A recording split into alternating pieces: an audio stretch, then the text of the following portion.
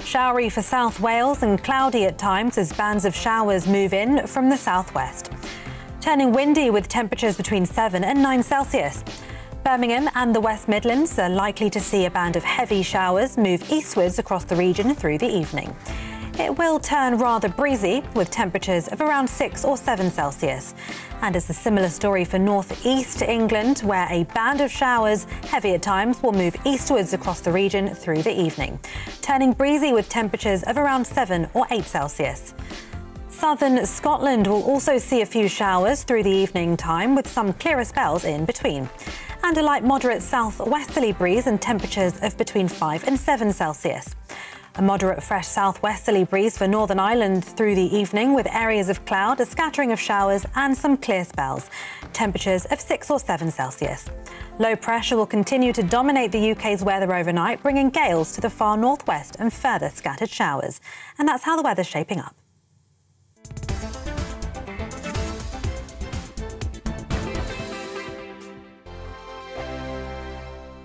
Monday to Thursday nights on GB News. At 6, it's Dubes & Co. 7 o'clock, Farage.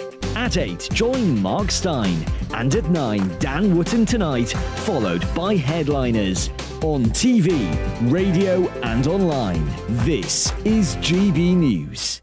We are GB News, the People's Channel. Why not take us home with you by visiting the GB News shop at gbnews.store. You'll find all the official merchandise, a really good present actually for yourself, your friends or your family. We ship across the UK mainland at no extra cost. GB News, the People's Channel.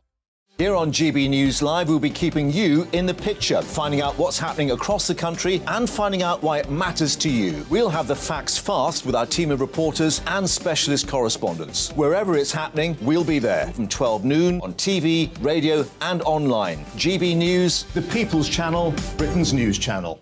Monday to Thursday on GB News, it's Bev Turner Today from 10 a.m. We're going to be here for you, our GB News family, to keep you up to date, but also make you smile. The guy went from puberty to adultery. And I can't wait to bring a few of my own opinions. I have no time for cultural totalitarianism. We'll engage in passionate, but always polite debate, with your thoughts and opinions at the centre of it all. Only on GB News, the People's Channel, Britain's news channel.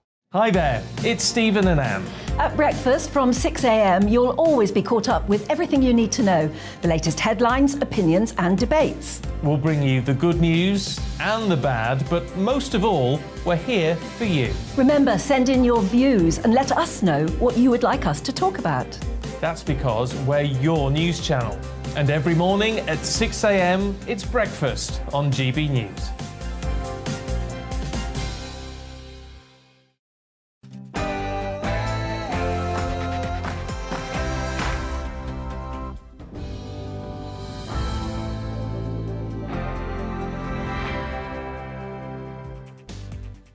Good evening, everyone. You're watching Neil Oliver live on GB News TV and on radio.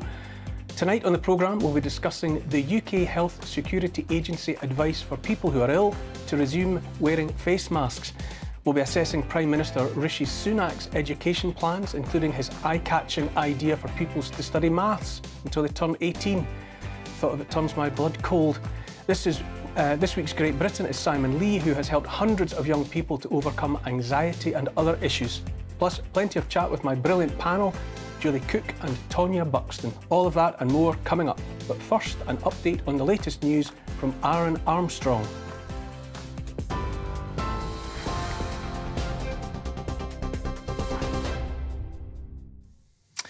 Hi there, it is 6:01. I'm Aaron Armstrong in the GB newsroom. Downing Street have described today's discussions between NHS leaders and the Prime Minister as highly valuable. Rishi Sunak reiterated his commitment to provide £14 billion of additional funding for the health service and says the next steps will be set out shortly. The Prime Minister hosted the crisis talks with health experts at Number 10 in an effort to ease the pressure on the NHS. The Chief Executive of the Day Lewis Pharmacy Group, Jay Patel, says the talks were constructive. You know, the session was a small group of us, lots of insight in terms of what the problems really are out there, balance between community pharmacy and general practice, and some great description of what the core issues are out there on the ground.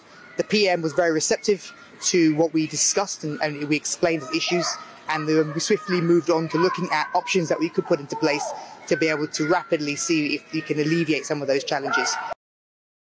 However, Shadow Public Health Minister Andrew Gwynn says further reforms are needed to fix the NHS crisis.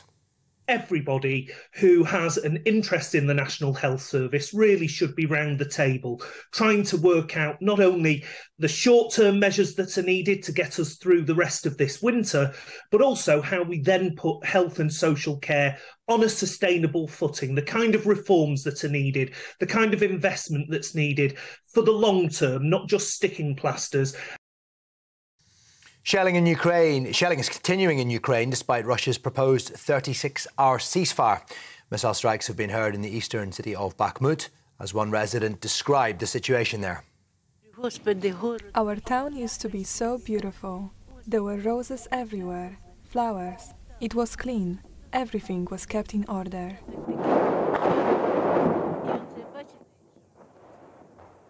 Russia declared its forces would observe a unilateral ceasefire for Orthodox Christmas, which was immediately dismissed by Kyiv as propaganda and a cynical trap. The Kremlin claims its troops have only fired in retaliation to attacks from Ukrainian forces. The Foreign Secretary has condemned Iran's execution of 2 demonstrators. James Cleverly called the hangings abhorrent and has urged the country to immediately end the violence against its own people. Iran executed the 2 men for allegedly killing a member of its security forces during nationwide protests following the death of the 22-year-old Kurdish Iranian woman Mahsa Amini last September. Police in the United States have arrested a 6-year-old boy after he shot and seriously injured a teacher at a primary school in the state of Virginia. Officers say the woman's injuries were initially thought to be life-threatening, but her condition has improved in hospital. The chief police officer says the shooting was not accidental and that the 2 had what has been described as an altercation. It is unclear how the child got hold of the handgun. The RMT says rail companies at the heart of the long-running dispute over pay made hundreds of millions of pounds in profits. The union claims that big sums of money were generated when government awarded private operators new contracts during the pandemic. They say companies made up to £310 million in taxpayer-funded profits between March 2020 and September 2022. It comes as the RMT and 14 rail operators continue their 48-hour walkout over pay, jobs and conditions. And MPs have been urged to support paid leave for miscarriage. The proposal by an SNP member would grant 3 days of statutory paid leave to parents who experience a miscarriage before 24 weeks of pregnancy. Angela Crawley says it would give parents the time they need to grieve. Currently, paid bereavement leave is only given following stillbirth after 24 weeks. Prince Harry claims he was not the real best man at the wedding of his brother, the Prince of Wales. In more leaked excerpts from the memoir, the Duke of Sussex reportedly says the role was fulfilled by his brother's 2 closest friends. He's also suggested King Charles feared Meghan would dominate the monarchy and steal the limelight from Charles and Camilla. Referring back to his military days, Harry says he killed 25 Taliban fighters, a claim which has been criticised by both the British Army and the Taliban. Finally, flood warnings are in place across England and Wales as heavy downpours are set to hit the UK overnight. There are 27 flood warnings in place for England, with 8 warnings in place for Wales. The Scottish Environment Protection Agency has also issued 6 flood alerts for Scotland. TV, online and DAB+ radio. This is GB News. Now it is back to Neil Oliver Live.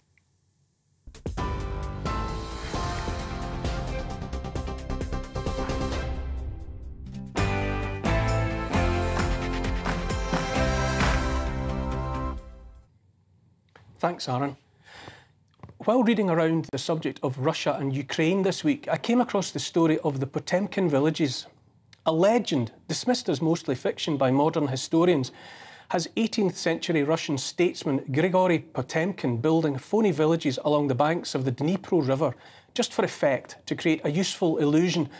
His lover, Catherine the Great, and her foreign guests were due to sail down the river on a tour, and Potemkin, the story goes, wanted to give them an impressive show of a populous and thriving nation.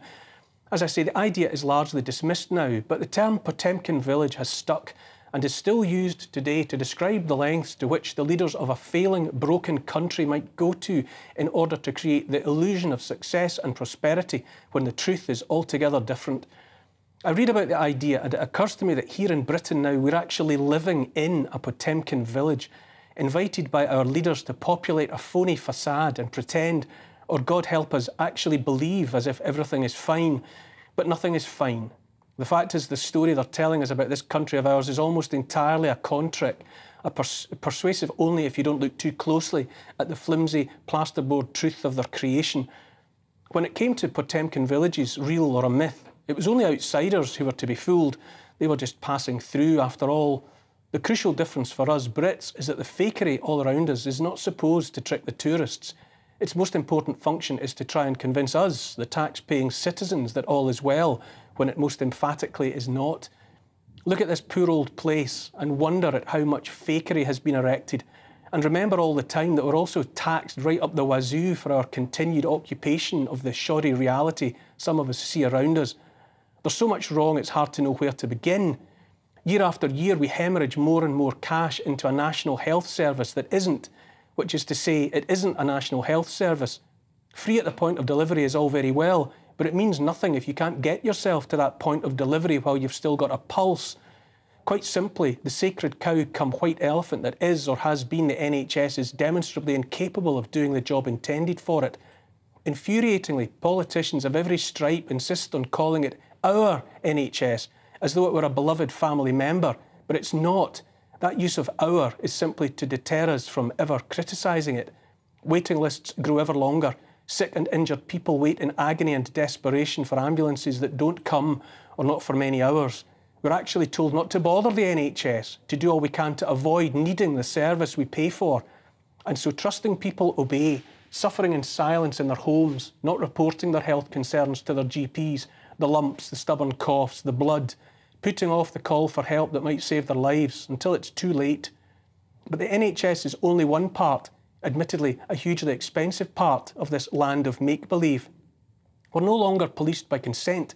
Rather, the police force, and it is a force now in lieu of a service, has been bent around political or ideological will. Some protest groups are deemed good. Just Stop Oil, Extinction Rebellion, Insulate Britain, Black Lives Matter, and fed tea and biscuits while they block the roads and smash windows, protected from any and all opposing views. Others espousing opinions that fly in the face of the latest ideological kink or political diktat, protests about so-called vaccines or about lockdowns or illegal immigration, often prompt the unleashing of the men on horseback, the riot shields. Crimes without violence are effectively decriminalised now. Blind eyes and deaf ears are turned to burglary, to break-ins to cars, to broad daylight theft from shops and businesses and the like. Under-resourced and overworked forces haven't the capacity for investigating any but the most appalling crimes. Even then, it's a lottery in which most of the tickets are losers. A woman has something like a 1 in 77 chance of seeing her rapist convicted. It's increasingly true to say that crime has no consequences in this country. Help yourself, do what you feel like. And if you do have the astonishing bad luck to actually get arrested, why not just self-identify as innocent? The safest line to take if you want to get on in this Potemkin village of ours is that men are women if they say they are. Almost without exception, our most senior politicians are unable or at least absolutely unwilling to say what a woman actually is. If we're not safe to say that a woman is an adult human female, what kind of reality are we living in anyway?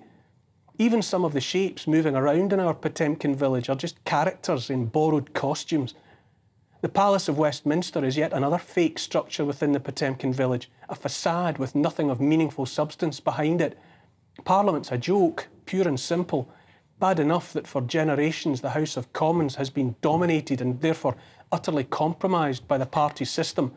Now those parties might as well be one. Vote Conservative, vote Labour, vote Liberal, it makes no difference. There is but one ideology now, the ideology of control, of telling us, the little people, when to jump and how high. Everywhere you look, truth has been replaced by falsehood, fakery and lies, fake news for a fake village. Mountains of data reveal that the products marketed as vaccines are no such thing. They don't stop infection, they don't stop transmission, they don't stop an infected person getting sick, they don't keep an infected person out of hospital, and they don't stop an infected person dying. By any measure, those products released under emergency use authorisation and demonstrably the cause of countless deaths and injuries are at best a facade, a front, an optical illusion intended to make the masses move in the direction desired by the leaders. Whatever way you cut it, those products don't work as advertised, and yet still the advertising/propaganda campaigns are up and running, right now this very minute, pushing needles into as many arms as possible, including those of healthy 6-month-old babies. Talking heads still trumpet the nonsense that the vaccine rollout was an unqualified success. Stuffed shirts that stood at the forefront of the pandemic, pushing the medical products, pushing the lockdowns, pushing the face masks, were honoured for their efforts then and remain honoured now, even as the data makes it increasingly plain, to me at least, that what was inflicted upon our population was an unforgivable wrong. Fake knights of the realm for our Potemkin village.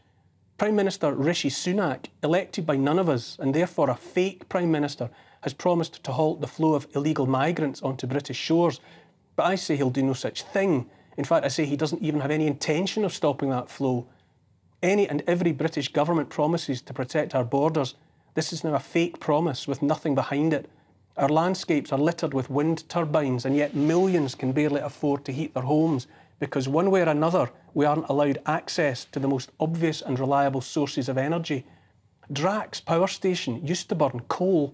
Now it burns wood pellets obtained by cutting down ancient forests in Canada that campaigners there say are vital for fighting climate change. By banning coal and burning ancient forests, Drax is considered green, and so in recent years has received £6 billion in government subsidies. Drax now emits more greenhouse gases than when it burned coal. Drax might be held up as the epitome of the fakery of the misnamed green agenda. The green agenda is not about green, rather it's about greed. There's even fake meat and fake milk and fake cheese and scores of other fake products besides. What else would you serve in a Potemkin village after all but fake food? Most of the media is pushing the fake agenda entirely appropriate in a Potemkin village. As we speak, they're ramping up the same old fear about COVID, that illness with the threat risk now to most of the common cold, the same determination to ignore everything we've learned over the last 3 years. Actors on stage wear masks, and so must we. While more and more of the population wakes up to the lies, obfuscation, fear porn and propaganda around the so-called vaccines, around the green agenda, around gender politics and race politics, the majority of the news media obediently pumps out the same old tosh about safe and effective and climate crisis and preferred pronouns and race baiting. But the fakery has been swiftly and shoddily constructed without the foundation of truth. For that reason, this Potemkin village thrown up around us is flimsy and should be easily demolished if we wish it so. Underneath it all, too quiet for too long, we know the truth of Britain. More of us comprehend every day that beyond a shadow of a doubt our leaders have tried to hoodwink us into believing things that are simply not true.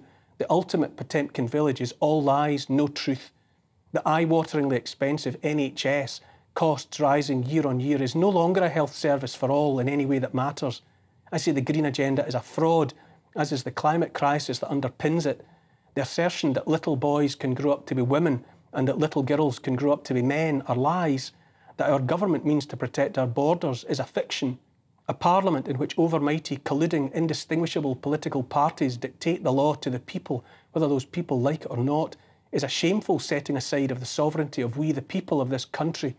Parliament is not and was never meant to be sovereign. We the people are sovereign. This is the foundation stone of Magna Carta, sealed in 1215 and as unshakably solid now as it was then. Any attempt to reduce the rights, freedoms and liberties enshrined in that treaty are, by definition, beyond the power of any parliament. Here's the thing. Our sovereignty as people was sealed by that treaty of 1215. Parliaments have come and tried to ride roughshod over the people again and again, and those parliaments have gone. One of many attempts to repeal Magna Carta was even made in 1969, while the general public were conveniently distracted by the moon landings. I've said it before and I'll say it again. We see them. We see the fakery that they have raised around us. But our rights are real. Our belief in Britain is real. Isn't it time to see past the shaky stage set thrown up around us as a distraction and to take shelter instead in true Britain, real Britain.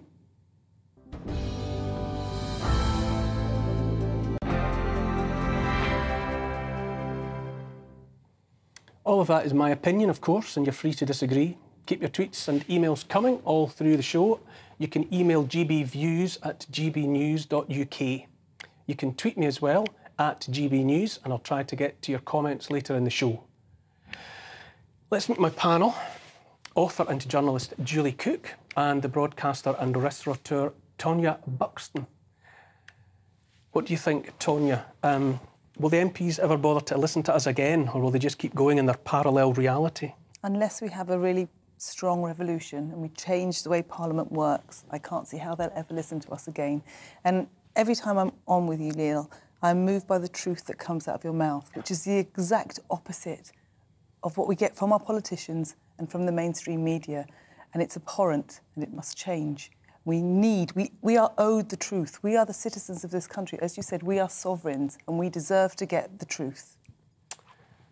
Julie, do you have faith in much here in Great Britain now? Is there an institution or an authority that you look at and think, yes, that speaks for me, or in any event, I at least trust it? No. And I say that as someone who always used to have a place where I felt I had a political home. So I knew who I'd vote for, I knew what I believed in, and there were very obvious differences between the parties, and you had a choice that was there that you could identify with. And I think for the first time in my lifetime, I don't feel that anymore. You know, we had Rishi Sunak this week and Keir Starmer. If you scrambled them up together, I wouldn't be able to tell you who said what, to be honest. I don't feel there's diverse voices out there for us to follow anymore. So, no, I don't, at the moment, feel much confidence at all. That is right, what you said there. If you were to take their speeches and just make a word salad out of them, it wouldn't matter. No. It wouldn't matter. No. Right, we're pushed for time already, going into a break, after which, as pressure mounts on the NHS this winter, the UK Health Security Agency has issued new advice suggesting people feeling ill should return to wearing face masks. I'll have an expert on to debate the merits of the plan.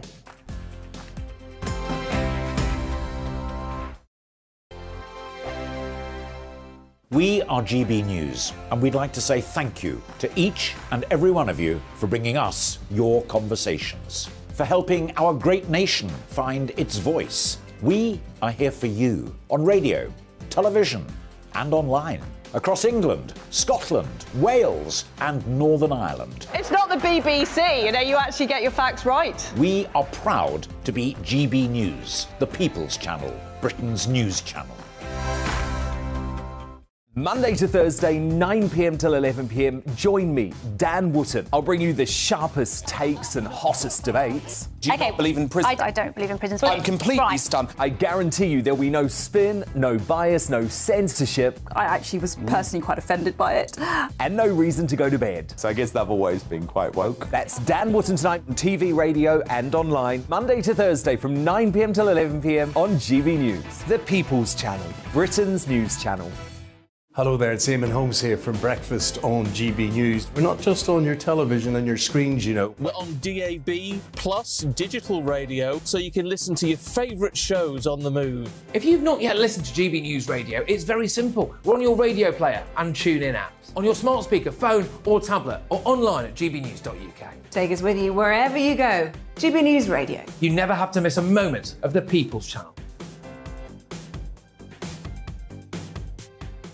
Join me every Sunday at 6 p.m. for Gloria Meets. In exclusive interviews, I'll be finding out who our politicians really are and what they really think. It's something that you would never want anyone to suffer. I didn't know what channels there were. I didn't think I'd be believed. I must have weighed about 7 stone and I'm 5'8". My instincts was to sort of cover this up. I mean, clearly that was a mistake. Join me every Sunday at 6 p.m. on GB News, the People's Channel, Britain's news channel. Welcome back to Neil Oliver Live. OK, are face masks making a comeback? I think it's a question on the lips of many this week. Last week, the UK Health Health Security Agency advised the donning of face coverings once more as the NHS battles overcrowding and predicts the highest waiting times on record. Where have we heard all that before? Joining me now to consider the advice is Dr. David Strain from the University of Exeter Medical School. Are you there? Hello there. Thank you for joining me. Hello, Neil. Hello. When so much evidence has stacked up saying masks make no difference, even that they don't work to stop the spread of a respiratory virus, what's the point of masks? So there are two types of masks that we consider. There's the masks that work as source control, and a second group of masks that can actually work to protect the individuals. Now, in order to protect an individual, you need the N95, the really high-power respirators, the sort of things that we get when we're dealing with COVID patients in hospital. Now, I want to stress that's not what the UK Health Security Agency is talking about at the moment. What they're talking about are to reduce the risk of spread. So if you think about the face masks that we have, they're effectively, they're like a big grill, and the COVID virus is like a pea, and that pea will shoot through the grill really, really easily. Those masks are not there to protect the individual wearing them. However, if you think about that grill and those peas again, the virus doesn't come out as an individual. It comes out as a big clump, almost like a bag of peas in a big frozen bag. And if that hits the grill, it stays on the inside. And so what the UK HSA is talking about is people who are potentially symptomatic with COVID or flu or any of the other viruses. If they were to wear a mask, then as they are breathing it out in the droplets that's coming out when they're talking, when they're having those conversations, the virus would be held on the inside of the mask and therefore reduce the risk of spreading it to people around them who may not be vaccinated or may not have the protection from the vaccine. I understand the theory. I hear what you're saying, although I've also read that when when people breathe out, the bubble of whatever it is you're talking about actually gets sort of atomised by passing through the grill, and actually there's more airborne particles. In any event, I understand what you're talking about, but where is the evidence that any face mask actually has any positive effect when it comes to stopping transmission? You know, where's the peer-reviewed research that conclusively shows that if you wear a mask, you're not going to spread your infection? So there's now a considerable series of data that's been collected over time looking at this as a source control. So I think one of the best set of data comes from 374,000 individuals who were wearing masks versus people in the states nearby. So these are in the USA. 374,000 mask wearers versus a mirrored population in the States. And what it demonstrated was even 10% of the population wearing the mask reduced the likelihood of the disease spreading by approximately 2/3, and that's one of many, many cases. There's many of them. There's been a great study in Massachusetts looking in healthcare workers, looked at 9,850 healthcare workers. So this is not the people in the COVID service, this is people in the general health service. And what they demonstrate in that particular population is if we had universal mask wearing, it reduced the number of new infections by over half. It was actually 51% that demonstrated that. There's been population-based studies based in Germany, in the USA, and they've also shown this similar picture. The mask wearing is all about source control. So it's not protecting you, it's protecting the people around you. And now we're in a day that people who are vaccinated get very, very few symptoms from COVID. As you rightly said, that for many people fully vaccinated, the COVID is nothing more than the common cold. But that doesn't mean it's the case for everybody, particularly the elderly, particularly the immunocompromised. So actually what the UK HSA is asking is basically wear a mask because you care about your fellow man, not because you're scared of the virus yourself. But that rhetoric has been dismissed and discounted over and over again. I mean, for every paper that you're quoting and every bit of research that you're quoting that says that they have a beneficial effect, there are other esteemed experts who say that they do absolutely nothing at all, and in fact, in many cases, they're counterproductive. You know, it's holding infection and other bacteria against your face. You're rebreathing your own infection if you have it, which is not good for your lungs. That's even before we get to all the impact that face mask wearing has on kids. You know, we saw them wearing masks. My kids too, for 8 hours a day at school or whatever, was very detrimental to people's emotional well-being, adults included. You know, surely the balance of probability, the bulk of the evidence shows that reintroducing masks is about reinforcing the message of fear and reintroducing the idea that people who are good citizens wear masks and people who are bad citizens don't. Not what the UK HSA have said. The UK HSA have come out and just said, if you are symptomatic, if you feel that you have a viral infection, the best way to show that you care about your fellow man and to make sure that you don't spread that virus is either stay at home and therefore don't spread it. And I mean, that just makes sense. If you're sick, you don't really want to be going out anyway. Or if you do need to go out, if you're going shopping, if you're going to engage, then if you're feeling sick, if you've got a viral illness, if you wear a mask, it will keep that virus in front of you. I mean, I do agree that you do end up breathing in these bacteria, you end up breathing in the virus. But remember, they are our viruses, there are bugs that we are breathing back in. The only reason they're in there in the first place is because they were in our lungs and they're part of us. They should be changed on a regular basis. And I do agree with you that this constant reusing of them is contributing to the poor global picture. We should by now be having better masks that have the waterproof but are not contributing to these particle plastics. And that is something that people are working on. When it comes to emotional well-being, it does affect adults. Bear with me while I broaden this out to my guests here in the studio. Tonya, what do you make listening to this? It's like we're 2 years, 3 years on, and we're still hearing the same stuff. No, I mean these studies that he's talking about are you know, as you said, there are many opposing studies. The one study that was supposed to be the one is the Danish study that was done on masks.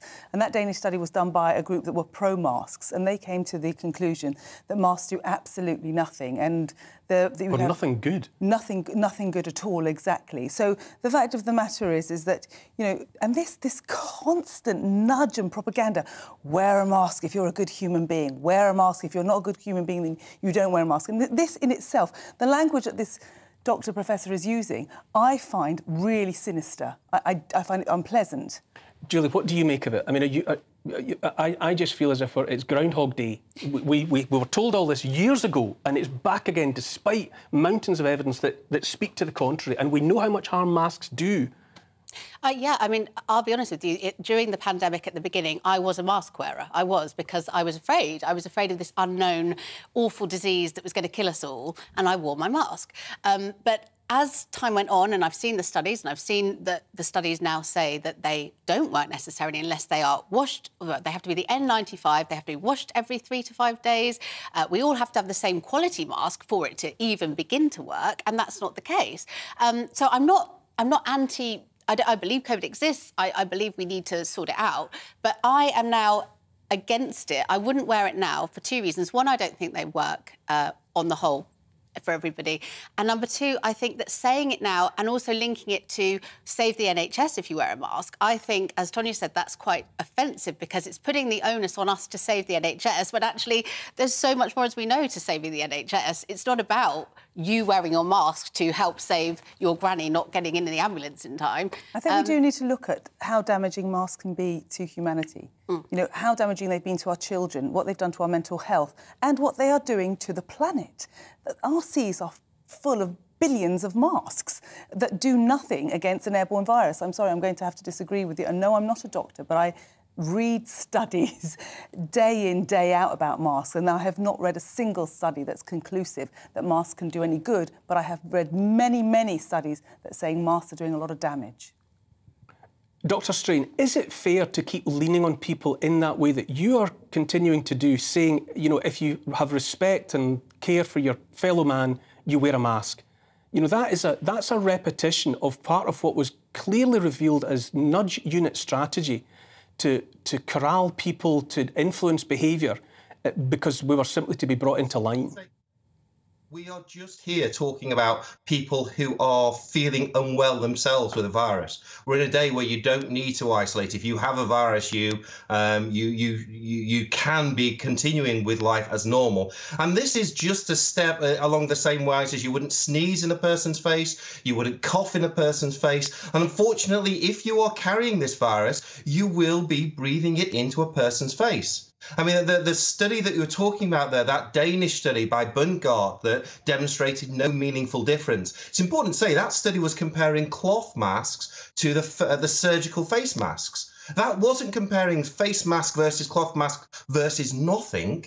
What that demonstrated was that there was a numerical but not a significant benefit from having one of those facial waterproof surgical masks versus a cloth mask. That's not saying that they weren't beneficial. It's saying that actually, if you are protecting the people around you, and we are only talking about people who are sick. Yes. If I am not feeling sick, if I don't have a cough and cold, I don't need to wear a mask. Likewise, none of you would need to wear a mask. But if you were unwell, if you were coughing, if you were sneezing, that is a good time to be protecting the people around you in exactly the same way you would cough or sneeze into your arm. The problem is with these small viral particles, they can be on your breath. And I do also agree that this is not actually about saving the NHS. There are far more fundamental problems going on with the funding of the NHS over the last 10 to 15 years that need sorting out, not just putting a mask on. That's a bit of a nonsense. This is all about just the respect, if you are unwell at the time,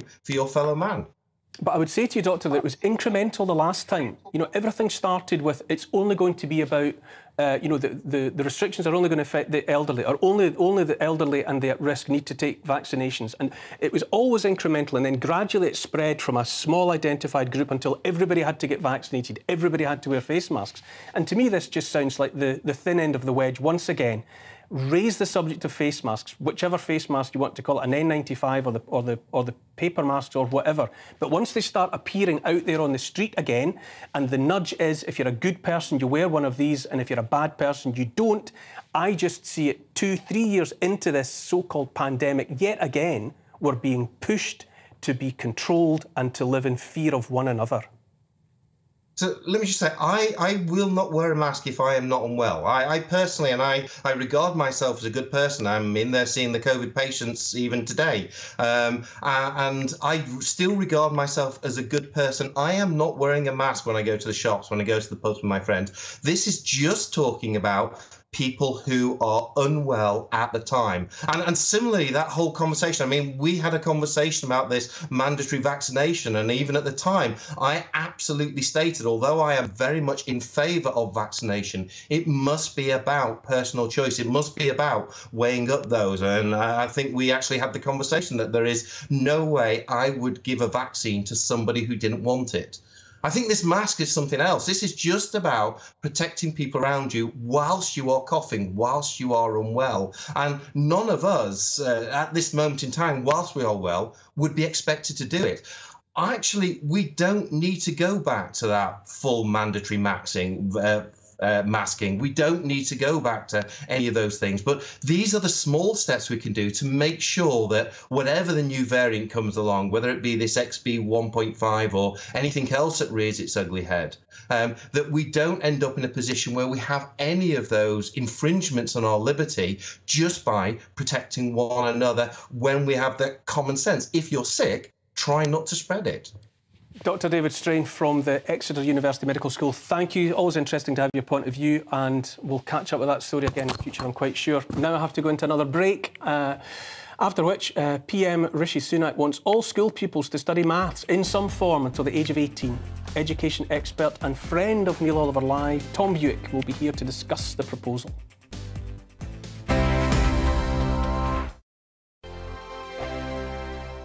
Monday to Thursday nights on GB News. At 6, it's Dubes & Co.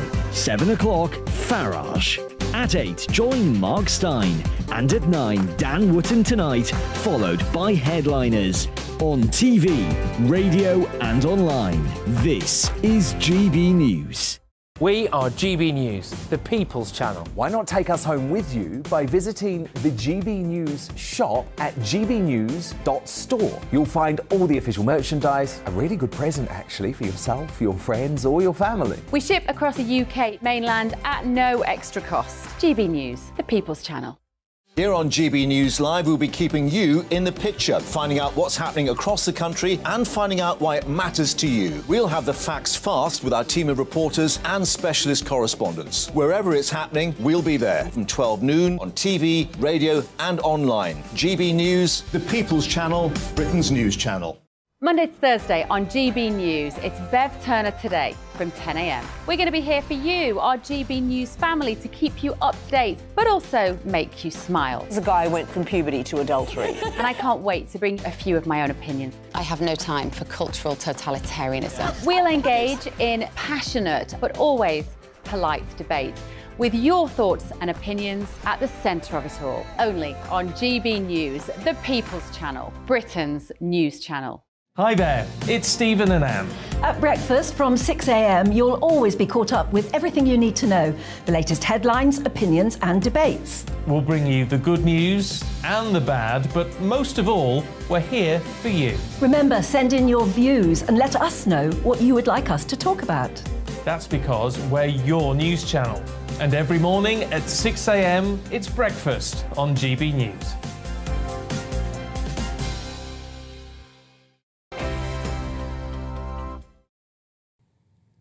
Welcome back to Neil Oliver Live. Prime Minister Rishi Sunak wants all school pupils in England to study maths until they're 18. In his first speech of 2023, a wish list you might call it, or an early letter to Santa, he said he wanted people to feel confident about their finances. Critics say it won't be possible without more money. Surprise, surprise. But is it even appropriate to compel every pupil to make time for maths right up until they leave school? Joining me to see if Sunak's plan adds up is education specialist and friend of the show, Tom Buick. Hello, Tom. Happy New Year to you, Good evening, Neil.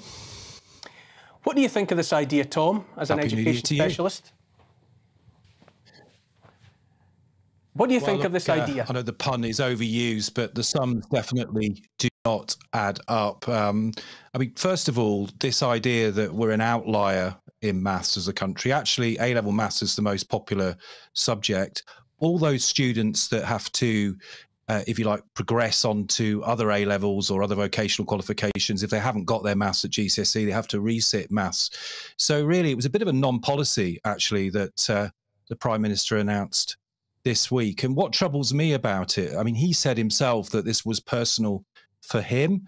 Of course, he went to the £45,000 a year in today's prices, Winchester College. That's a ratio. Let's do the maths. That's 7.1 times the average cost of a state secondary school pupil. We spend about £6,000 on them. So for me, it just seemed like a huge deflection away from what the real issue is in our education system, which is 10 years of chronic underfunding. In fact, secondary school funding in England has flatlined since 2010.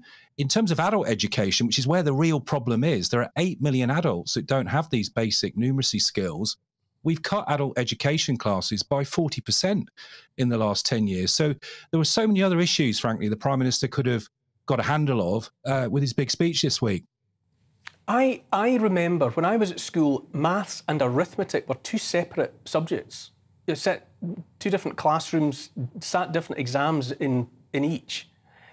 I can understand up to a point wanting to make people competent in relation to something like their finances, but maths, you know, surely the complexities and the nuances of maths are above the heads and unnecessary anyway for most people, unless they are really wired up to pursue that kind of subject.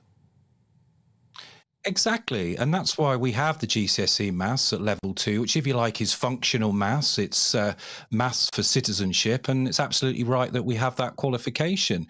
But if you're pursuing maths beyond that, really, it's about those who are destined for the scientific subjects.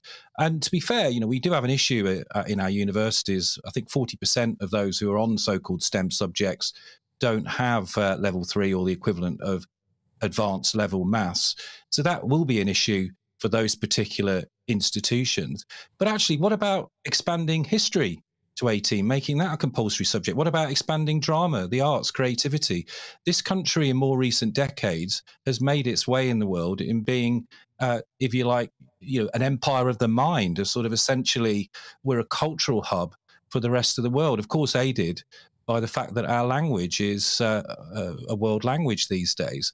So there are lots of other subject choices, frankly, that you could say they are worthy, they are deserving of universality up until the age of 18. As I say, I think what really troubles me about this week's announcement is it's a huge deflection away from the real issue, which is the underfunding of education in our country. Just take the recent lockdowns.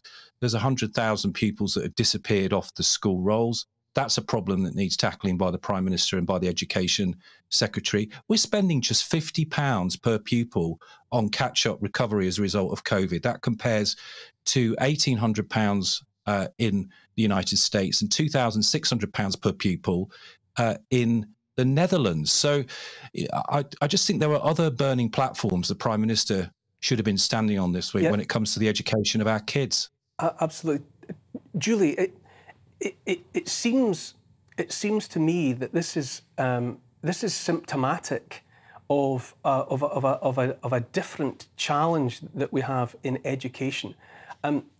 The AI, artificial intelligence and the rest, it seems to me, are going to overtake things numerical, things code, faster than they overtake anything else. You know, isn't it misplaced to encourage people who aren't even gifted mathematically to move into that subject?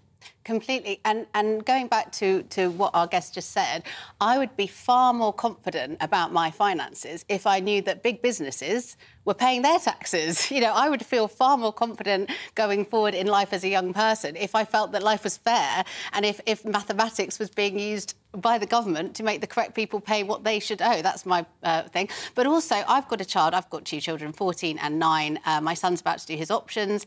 Yes, maths is important. I think we should teach maths to a degree where we can cope in life, arithmetic, getting your sums right, able to pay for something, learn to pay the best mortgage, get the best deal, etc., things like that. But to force people who aren't mathematically minded. I, for example, was terrible at maths. I would have hated being forced to go into maths. It would have been awful. So, Rishi, no, we don't need maths now. What we need is, I think he's almost, your house is on fire, and he's saying, shall we paint that wall blue? He's deflecting attention from much bigger issues at the moment, and maths is certainly not one of them. Tonya, why do you think he's coming at it this way? Why single out what is obviously his pet subject, his favourite subject, and inflicting it upon a population with other things to think about? I think it's complete deflection. But may I add, can I also add that my daughter Sophia has a first in her maths degree, and she went to state school. So I'm not worthy. That is what I'm talking about. People like who have her type of mind where maths is wonderful to her, but she still complains about the basic maths that's taught at school. She feels that GCSE level is not taught in a way that's practical for people to understand their finances in the further world.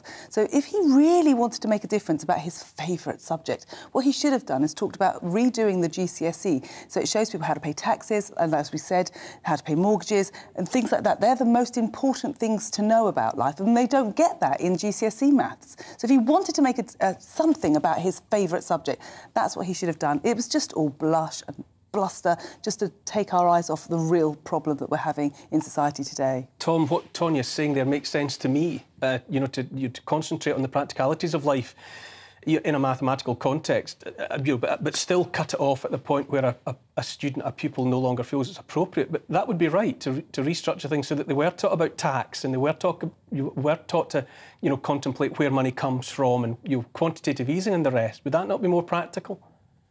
Absolutely. And 12 years ago, Neil, I was responsible actually for the country's Enterprise UK scheme. This was a scheme in every school that was about giving young people a £10 note and challenging them to turn it into a viable business proposition. Obviously, they learned all sorts of things during that exercise: financial literacy, how to read a balance sheet, how to open a bank account, all the things that Tonya, for example, was talking about there. But that was cut by this government in 2010, and they didn't restore it. So I think we're all agreeing on this panel, if the challenge here is about ensuring citizenship, financial literacy, that people don't feel cut off from society, then invest in adult education, invest in our further education colleges, restore that £10 billion worth of cuts. He used to be the Chancellor, so I don't think the Prime Minister's got anywhere to run on this. he, with the Education Secretary, in my view, Gillian Keegan, of course, now. We've had 5 of those in the last 12 months. I'm trying to keep up with all the changes at the Department for Education. But, you know, there are some serious policies that need addressing. And whilst, you know, universal maths to 18 might be appropriate for some, it's not appropriate for everyone. But and we're not going to get, frankly, I'm not going to make any inroads to this bigger challenge, which we talked about a lot on your show, of poor skills, poor productivity, high levels of tax, low growth, you know, all the things that are driving everybody scatty at the moment. We're not going to, frankly, be able to achieve anything in that area unless we get focused on the big ticket items in education, and maths ain't it. OK, thanks for that. Tonya, we're going to have to hold that thought because I'm under time pressure yet again. Tom Hewitt, Education Specialist, thank you very much for your common sense approach this evening. Thanks, Neil. Good to see you. After the break, we'll be meeting this week's Great Britain. I'll be delighted to welcome Simon Lee, a personal development expert who has helped hundreds of young people through difficult times.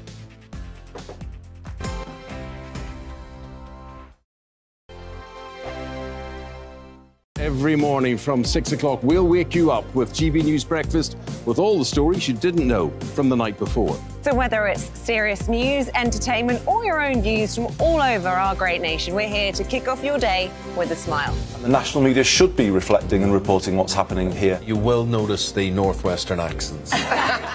Whether you're with us on TV, radio, or online, every morning, it's breakfast from 6 a.m. Hope you can join us.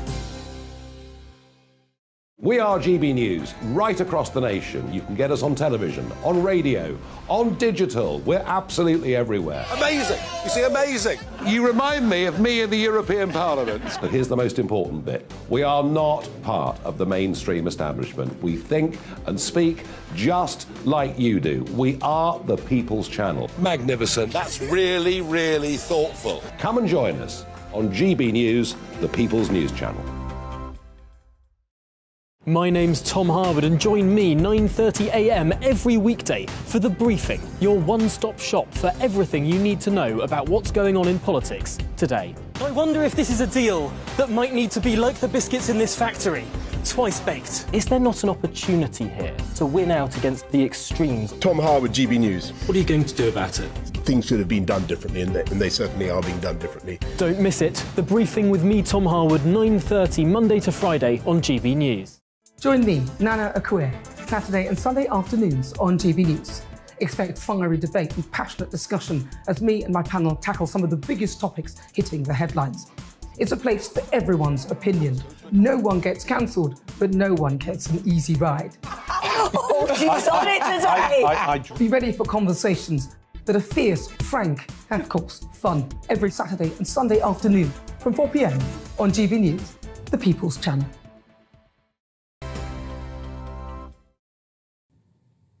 Welcome back once again to Neil Oliver Live. Regular viewers of the show will know that I try and make a point of drawing attention to those who give of themselves to help others and so contribute to making Britain great. My Great Britain tonight is Simon Lee from Kent, who endeavours to help those suffering from anxiety and all sorts of other challenges in all their various forms and manifestations. Over 3 decades, Simon has established himself as a pioneer, seeking new ways to coach personal development and to develop mental strength. Good evening, Simon. Good evening. What led you in this direction? You know, 3 decades in, what was it that made you think I can better direct people? Well, for me, it was an unfolding of my life, really. I came out of a very challenging childhood. It's very difficult. And it was a masterclass in how weak men create tough times. So we went through some very challenging situations. But this experience was a necessity because it was so painful and so difficult. I wouldn't be able to do what I do today unless I'd been through that. So actually, looking back on it, I'm glad it happened because I gained so much knowledge. It often feels to me at the moment that we're in the mess we're in the world, in this country, because of weak people.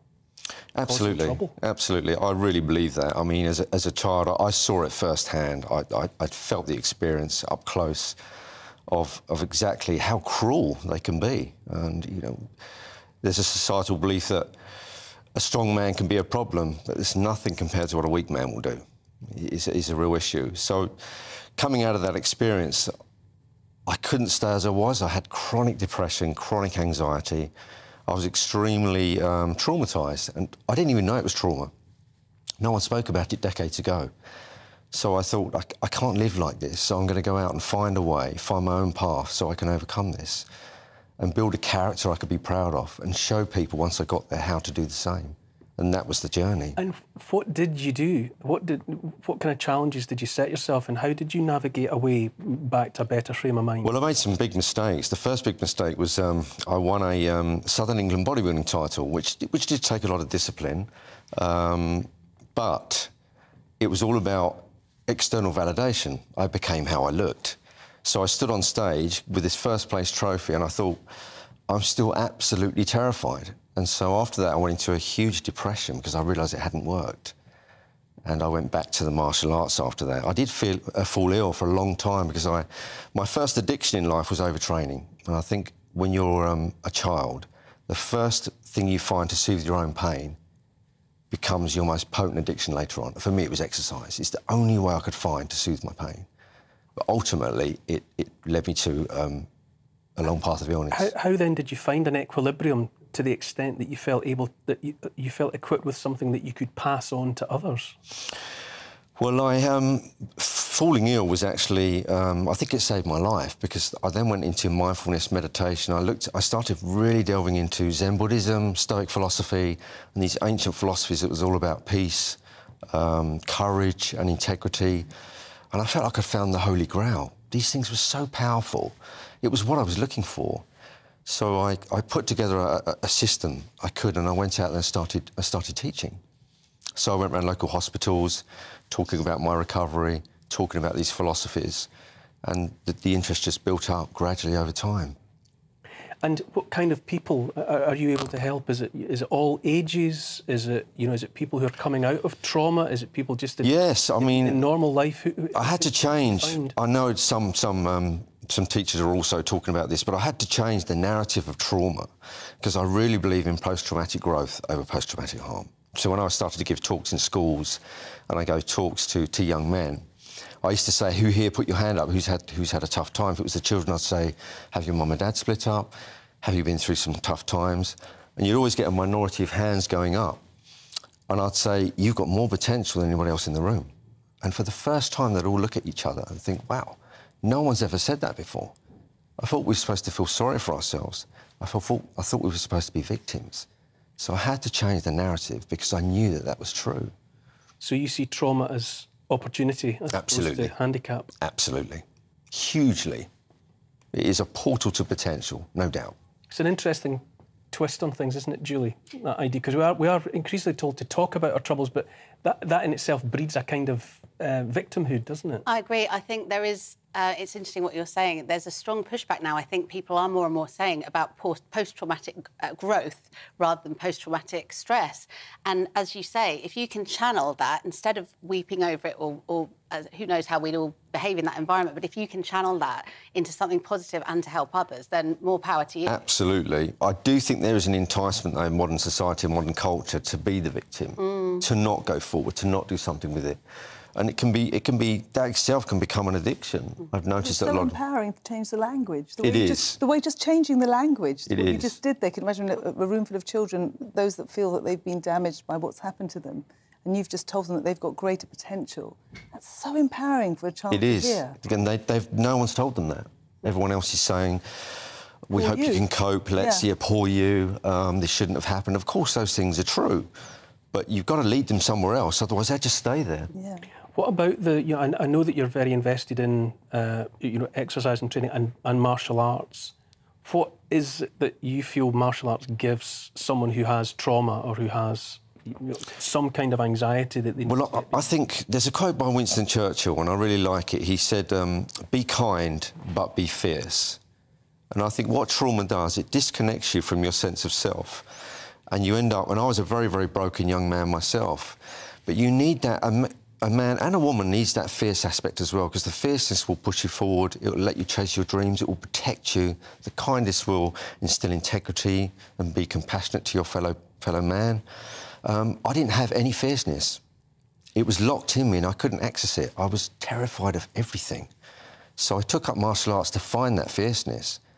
And wow, when I opened that door, I had trouble controlling it for a while because it was unknown territory. I hadn't explored there. So then I had this other struggle of getting it on a leash. But once I did, it was just a form of empowerment, and it gave me conviction in my beliefs, in my words, and how I lived.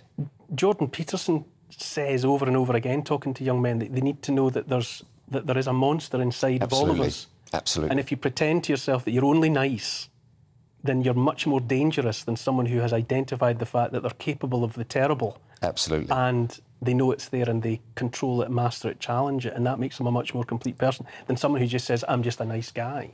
And that's why most of the men that I coach, when I say to them, who's your screen hero, they point towards Daniel Craig, because they want that robust, ultra-masculine part of them within themselves so that they can bring a balance to who they are. So it's a really big one, that creation and chaos, that ability, that dark and light nature of a man.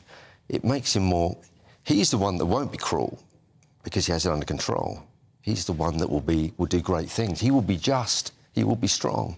Tonya, in these times we've heard so much for years about toxic masculinity, I think particularly I feel it in relation to, you know, I've got two sons. I've got a daughter, but I've got two sons. And I feel that they need that positive message that they do have something very important to give, absolutely by dint of being male. Absolutely. So, like you, I've got two boys too, and they're being demasculinated all the time and told that they can't be real men, that they can't, you know, show strength because then it's toxic. It's not. I'm going to have to cut it short there, Simon. That was brilliant. I'm going to have to move on into the break, but thank you. Sorry to cut you short there. That's okay. That's the end of the first hour, but plenty more to come on the show, and after the break we'll be hearing all about the technological advancements we can look forward to in 2023.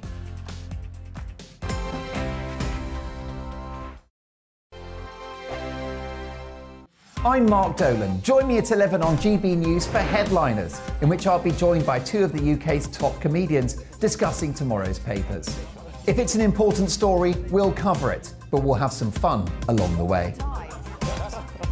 Headliners, the late-night paper review that won't send you to sleep like the others will. 7 nights a week at 11 p.m. on GB News.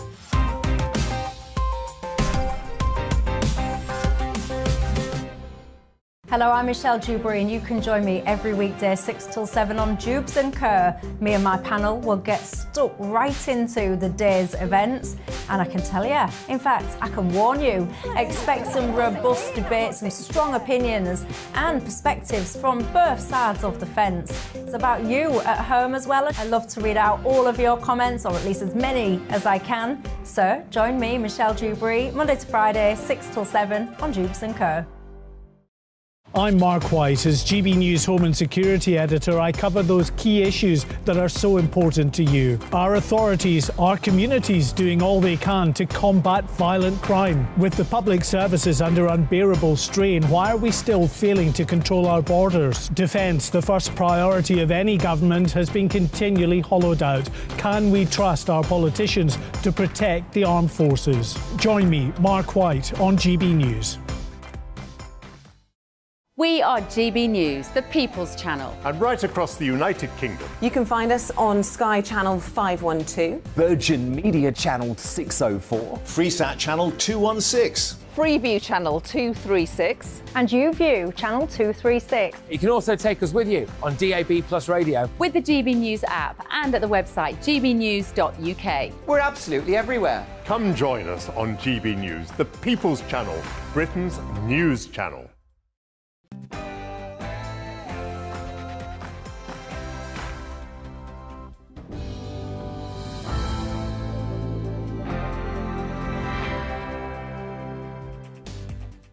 Good evening. If you're just joining us, welcome back to the rest, to Neil Oliver Live on GB News TV and on radio. Coming up on the second hour of the programme, we'll be hearing about some of the amazing technological advances which could shape our lives in 2023. We'll also be hearing all about Thor, the walrus, whose unexpected arrival at Scarborough Harbour led to the cancellation of a New Year's Eve fireworks display. Nutritionist Juliette Kello will be here with some tips on what we should be eating after the excesses of the festive season. And if that doesn't work, the Green Goddess, Diana Moran, will be here to give us some advice on keeping fit in the new year. All of that and more coming up. But first, an update on the latest news from Aaron Armstrong.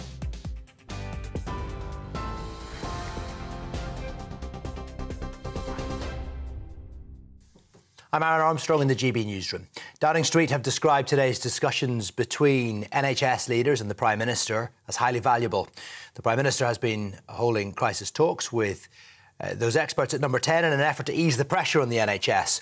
Rishi Sunak has reiterated his commitment to providing £14 billion of additional funding for the health service. The Chief Executive of the Day Lewis Pharmacy Group, Jay Patel, says the talks were constructive. You know, the session was a small group of us, lots of insight in terms of what the problems really are out there, balance between community pharmacy and general practice, and some great description of what the core issues are out there on the ground. The PM was very receptive to what we discussed and we explained the issues, and we swiftly moved on to looking at options that we could put into place to be able to rapidly see if we can alleviate some of those challenges. And the Shadow Minister for Public Health, Andrew Gwynn, says further reforms, though, are needed to fix the crisis. Everybody who has an interest in the National Health Service really should be round the table, trying to work out not only the short-term measures that are needed to get us through the rest of this winter, but also how we then put health and social care on a sustainable footing, the kind of reforms that are needed, the kind of investment that's needed for the long term, not just sticking plasters. Shelling's continuing in Ukraine despite Russia's proposed 36-hour ceasefire. Missile strikes have been heard in the eastern city of Bakhmut, as one resident described the situation. Our town used to be so beautiful. There were roses everywhere, flowers. It was clean. Everything was kept in order. Well, 60% of Bakhmut has now been destroyed. Russia has declared its forces would observe a unilateral ceasefire for Orthodox Christmas. That was immediately dismissed by Kyiv as propaganda and as a cynical trap. The Kremlin, though, claims its troops have only fired in retaliation to attacks from Ukrainian forces. The Foreign Secretary's condemned Iran's execution of 2 protesters. James Cleverly called the hangings abhorrent and has urged the country to immediately end the violence against its own people. Iran executed the 2 men for allegedly killing a member of the security forces during nationwide demonstrations following the death of the 22-year-old Kurdish Iranian woman Mahsa Amini last September. Police in the United States have arrested a 6-year-old boy after he shot and seriously injured a teacher at a primary school in the state of Virginia. Officers say the woman's injuries were initially thought to be life-threatening, but her condition has improved in hospital. The chief police officer has said the shooting was not an accident and the 2 had what has been described as an altercation. It's unclear how the child got hold of the handgun. The RMT says rail companies at the heart of the long-running dispute over pay made hundreds of millions of pounds of profits during the pandemic. The union claims huge amounts of money were generated when the government awarded private train operators those new contracts during COVID. They say companies made up to £310 million in taxpayer-funded profits between March 2020 and September 2022. It comes as the RMT and 14 train operators continue their 48-hour walkout over pay, jobs and conditions. MPs have been urged to support paid leave for miscarriage. The proposal by a member of the SNP would grant 3 days of statutory paid leave to parents who experience a miscarriage before 24 weeks of pregnancy. Angela Crawley says it would give parents the time needed to grieve. Currently, paid bereavement leave is only given following stillbirth after 24 weeks. Prince Harry claims he was not the real best man at the wedding of his brother, the Prince of Wales. In more leaked excerpts from his memoir, the Duke of Sussex reportedly says the role was fulfilled by the brothers' 2 closest friends. He also suggests King Charles feared Meghan would dominate the monarchy and steal the limelight from Charles and Camilla. Referring back to his military days, Harry says he killed 25 Taliban fighters, a claim which has been criticised by both the British Army and the Taliban. And flood warnings are in place across England and Wales as heavy downpours are set to hit the UK overnight. There are 27 flood warnings in place for England, 8 more in place for Wales. And in Scotland, the Environment Protection Agency has issued 6 flood alerts. TV, online and DAB plus radio, this is GB News. Now back to Neil Oliver Live.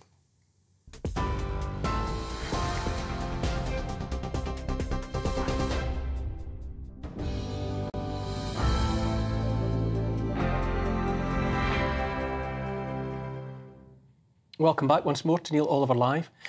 New year, new technology. That's certainly how it feels with technological advances coming at us from every direction. My next guest looks to the future, the very near future, to assess the likely impact of new ideas around subjects ranging from food preparation by robots to sources of cheaper energy and innovations around confronting climate change. Laurie Smith is head of Foresight Research for Nesta and joins me now. Good evening, Laurie. Good evening. Thank you for having me and Happy New Year. Good to see you. Happy New Year. The speed of technological innovation can be overwhelming. That would be fair to say, no? Yes, yeah, it certainly can feel overwhelming at times. And it very much depends on the technological area as well, doesn't it? So I suppose with digital technologies, there are rapid advances in areas like artificial intelligence and the internet. But in other areas, for example, let's say the sit-down toilet, that hasn't changed much in quite a long time.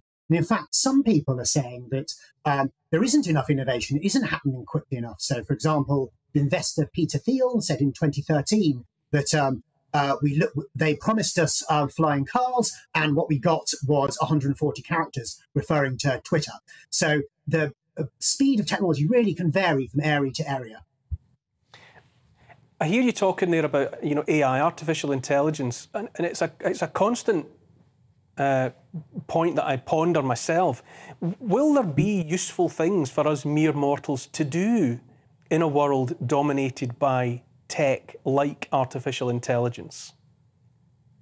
Well, I suppose I think one way of thinking about this is looking back at history, say, to the Industrial Revolution, where you had groups of people, let's say like Luddites, who are really quite worried about the consequences of technology and sort of smashed machines. If you look around today, even in tough economic times like we're experiencing at the moment, there's quite a lot of jobs around, and many jobs you might not have imagined even existed.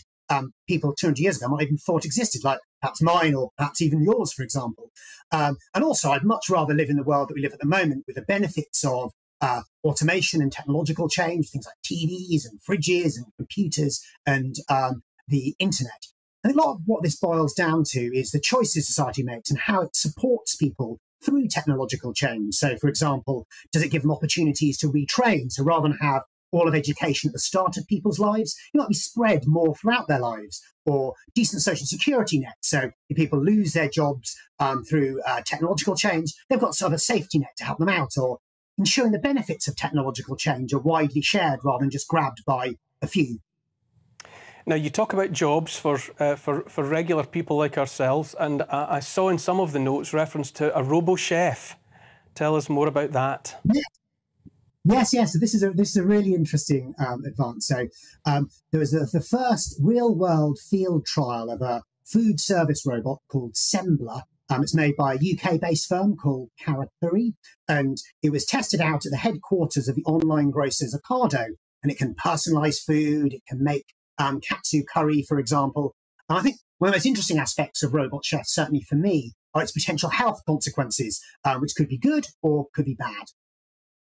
Surely that's bad news, for example, for people who make their living preparing and delivering food.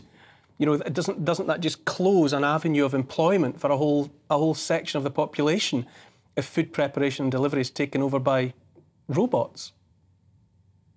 Well, it depends, again, how these technologies are deployed and the choices that we make. I mean, there is an example of a food robot called Wingman in the United States, which makes, unsurprisingly, chicken wings, also French fries as well. And there are claims that it can reduce employers' wage bills by up to 75%, which you could see how that could have big consequences for jobs.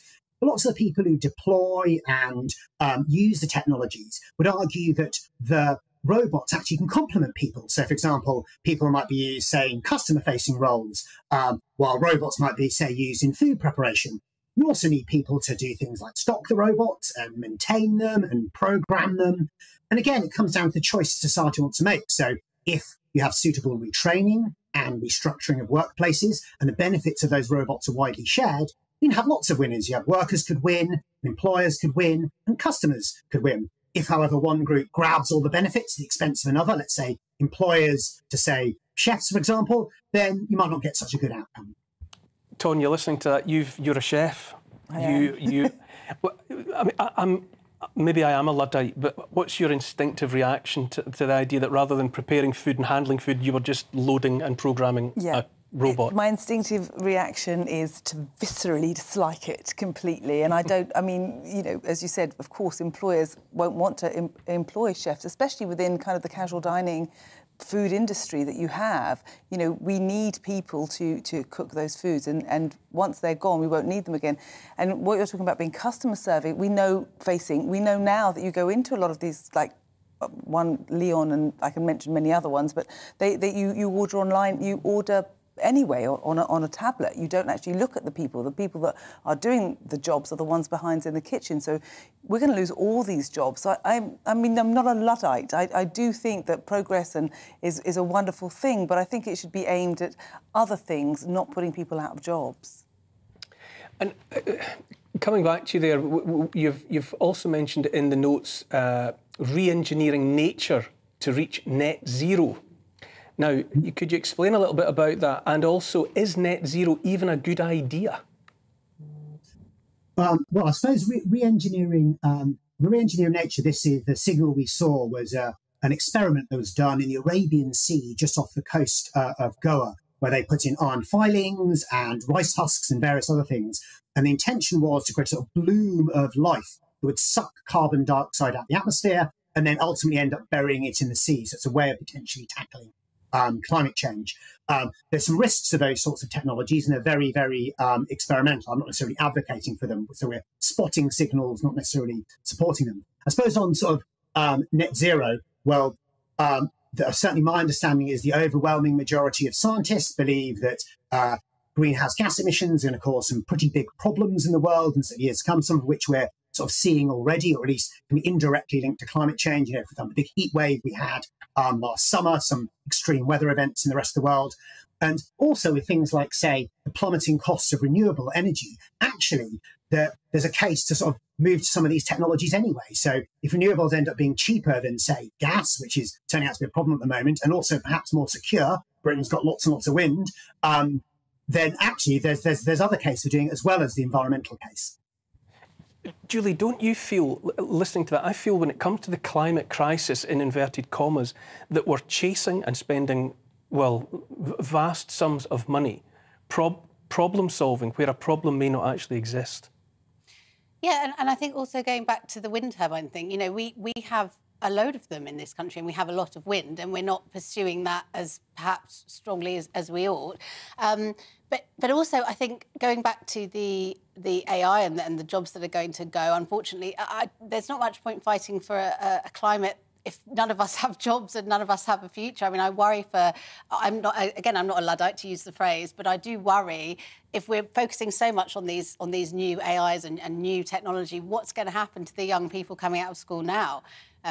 How are we going to secure them to have jobs for life? I know that won't exist perhaps, but, you know, we really need to look at that as well. That is a point, isn't it, Laurie? As I listen to this conversation, as I listen to what you're saying, it sounds in almost every instance that people will at best service machines. You know, when are we going to do more for the people? You know, rather than prioritising machinery and technology and just trying to, you know, into the gaps, nudge people to service that technology. Well, I suppose it doesn't necessarily have to be servicing technology, because whole new things can be, whole new industries can be made. You know, with technology, for example, you didn't have a TV industry 200 years ago, so you wouldn't have had presenters, you wouldn't have had people doing the weather, you wouldn't have had researchers and engineers to support that. Some of those jobs are supporting machines. Some of the jobs are doing totally different things. And some of the things that machines can do, not all, actually are quite boring, are quite unsafe, might not be involved sort of long hours. So there can be some benefits of that. I should add, I don't blindly support technology. I don't think it's always good. And I think maybe mildly optimistic about technology, the right social choices with things like retraining, giving people time to adapt to that, it can end up being a good thing to get so many beneficial things in people's lives. Laurie Smith, Foresight researcher. It's a fascinating topic. I'll admit I'm very ambivalent about the supposed benefits of the technology at this point. I feel increasingly that people are going to be made irrelevant as well as redundant, and that is going to be an abiding concern for me. But Laurie Smith, thank you very much for your contribution so far this evening. Thank you for your time. After the break, we will be hearing all about Thor the Walrus, who has been a surprise visitor to Scarborough Harbour and more recently Blythe in Northumberland. On Mark Dolan tonight from 8, it's the People's Hour, in which I'll be taking your video calls on the big stories of the day. We'll get more from the fallout from Prince Harry's forthcoming book, with the Queen of US Royal reporting, Kinsey Schofield. In The Big Question, do you want to see sex toys in supermarkets? Plus tomorrow's papers, my all-star panel, and in my big opinion, the siren voices for COVID measures are getting louder. Just say no. And in my take at 10, the woke British Museum wants to return British treasure overseas. We've lost our Elgin marbles. We're live from 8.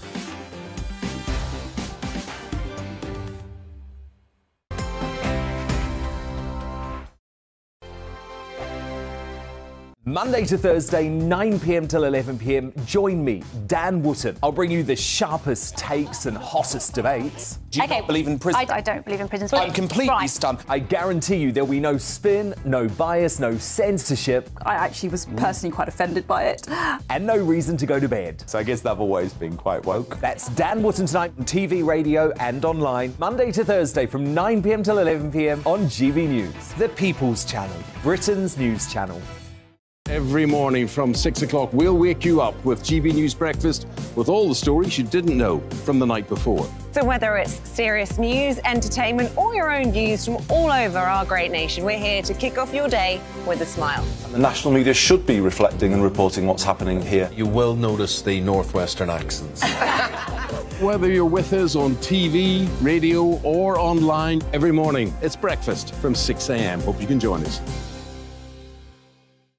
Join me every Sunday at 6 p.m. for Gloria Meets. In exclusive interviews, I'll be finding out who our politicians really are and what they really think. It's something that you would never want anyone to suffer. I didn't know what channels there were. I didn't think I'd be believed. I must have weighed about 7 stone and I'm 5'8". My instincts was to sort of cover this up. I mean, clearly that was a mistake. Join me every Sunday at 6 p.m. on GB News, the People's Channel, Britain's news channel. Hello there, it's Eamon Holmes here from Breakfast on GB News. We're not just on your television and your screens, you know. We're on DAB plus digital radio, so you can listen to your favourite shows on the move. If you've not yet listened to GB News Radio, it's very simple. We're on your radio player and TuneIn apps, on your smart speaker, phone or tablet, or online at gbnews.uk. Take us with you wherever you go. GB News Radio. You never have to miss a moment of the People's Channel. My name's Tom Harwood and join me 9:30 a.m. every weekday for The Briefing, your one-stop shop for everything you need to know about what's going on in politics today. I wonder if this is a deal that might need to be like the biscuits in this factory, twice baked. Is there not an opportunity here to win out against the extremes? Tom Harwood, GB News. What are you going to do about it? Things should have been done differently, and they certainly are being done differently. Don't miss it. The Briefing with me, Tom Harwood, 9:30 Monday to Friday on GB News. Hello, I'm Simon Evans. Join me on GB News for Headliners at 11 p.m, where I'll be joined by 2 of the country's top comedians as we take a look at tomorrow's newspapers tonight. If it's a big story, we'll be covering it, I guarantee, but we'll also have some fun along the way. That's GB News Headliners at 11 p.m. We won't put you to sleep, unlike some of the other paper review shows out there. So join us, 11 p.m, 7 nights a week.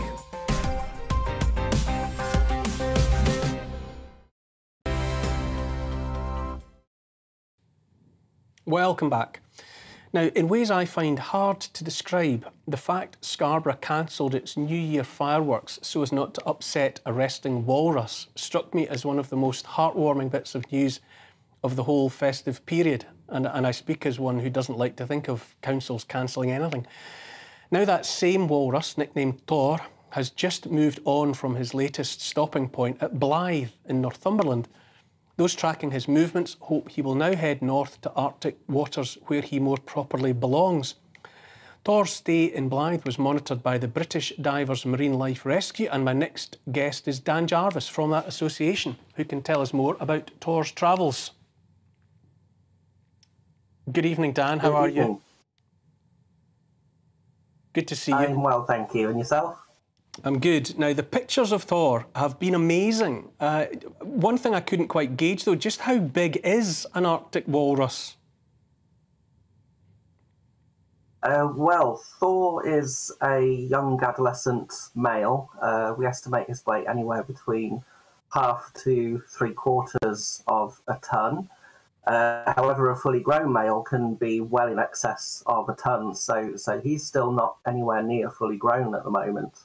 So he is really impressive in size already, but will, in a few years, be even more impressive. Absolutely. Now, what would he have been doing so far south? Well, we're treating this in conjunction with the other recent walruses that we've had around Europe. This is the 4th one that we've had in 2 years in Europe, the 3rd in the UK in 2 years as well, in fact, which is unusual. So we're treating it as, you know, potential warning signs with climate change of the reducing ice habitat in the Arctic, forcing these animals further afield. We're aware that Arctic researchers have documented walruses being sort of forced to use island habitats more frequently rather than the ice flows where they should be. So this is our concern, is that, you know, is this an early warning that we might see more walruses or other Arctic species, for example, venturing further afield to find more suitable habitat as they're losing theirs? Why, if he's a cold water animal, why would he follow or track into warmer and warmer water, such as we have around our temperate coastline? Well, most of the walruses that have turned up in recent years have been juvenile or young adult animals, which do tend to spend their first few years of life before they become fully mature animals, sort of exploring their habitat. They do range much wider and further than their adult counterparts. So potentially, as they are ranging further and further afield, potentially due to climate change, we can't say that for definite or sure, but potentially due to climate change, these animals that do tend to be wandering further because of the life stage that they're at are just venturing further into European waters, looking for new habitats, looking for food sources, before hopefully returning there where they came from. You mentioned that it's not the first time that a walrus has come into our waters. How often? What are the previous incidences have there been of such visitors? Yeah, absolutely. So the last walrus in the UK was known as Freya. She travelled again through Europe. She came to Northumberland in November of 2001, and she then spent Christmas and New Year at Shetland. She then went over to Norway a few months later, and unfortunately back in the summer of this year, due to what we perceive at BDMLR as a lack of proper management by authorities over there, by government officials, allowing large crowds of people to gather in close proximity, potentially putting themselves in danger. They elected to actually put her down, which came as a huge shock, and there was a significant international backlash as a result of that. Really? So, they put the animal down? Why? That sounds inexcusable. Absolutely, yeah. There was international outrage about this at the time that it happened. It was around sort of August time when this happened. She'd found her way up to Oslo, so of course, you know, a high population centre. We offered advice. We were there ready at the end of a phone or an email to provide advice and support. Based on our experiences of having dealt with walruses in the last couple of years that have been difficult to manage. But we received no communication back, unfortunately. There was an assurance back in June that the animal was not going to be put down, although it was rumoured that this was being discussed. And right up till August, that message was still being put about. And then suddenly, within a couple of days, Freya was just put down by the authorities. And they claimed that this was because she presented a danger to the public.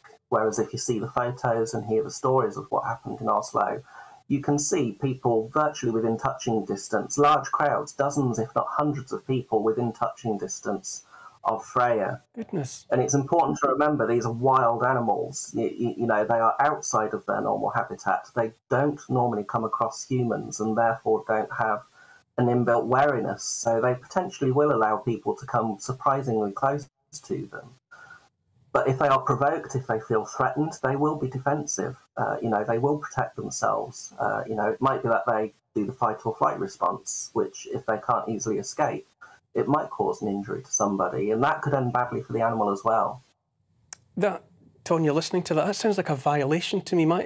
When I saw, that's not obviously what's happened to Tor, but when I saw the images of Tor in Scarborough and then in Blythe, it was magical. I thought to see that creature in close proximity as a visitor, I thought, I mean, it really touched my heart. And I love the fact that he's this kind of nosy little thing who went kind of... You're not little, half a ton. Whether it's climate change, whether it isn't, he just, as they said, adolescent walruses are more adventurous.